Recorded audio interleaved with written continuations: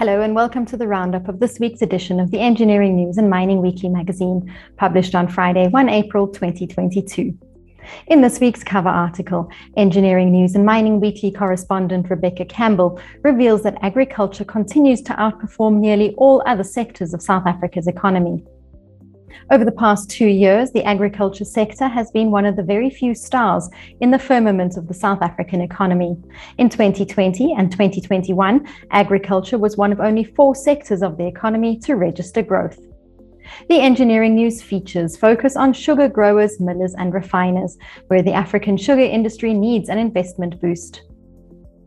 Paper, pulp and board, where the Paper Manufacturers Association of South Africa notes that local paper recycling has room to grow. And harbour infrastructure and dredging, where the CSIR becomes involved in port projects. The Mining Weekly features focus on coal, where there's growing uncertainty around the local coal industry's future.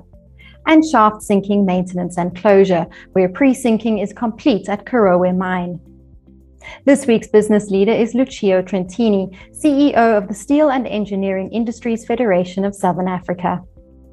And as this week's cartoon shows, South Africans are not immune to the economic hurt flowing from the Russian invasion of Ukraine, with fuel prices rising sharply after an initial surge earlier this year. We hope you enjoy this week's edition of Creamer Media's Engineering News and Mining Weekly, the magazine that offers you news about developments in the real economy. Happy reading and see you next time.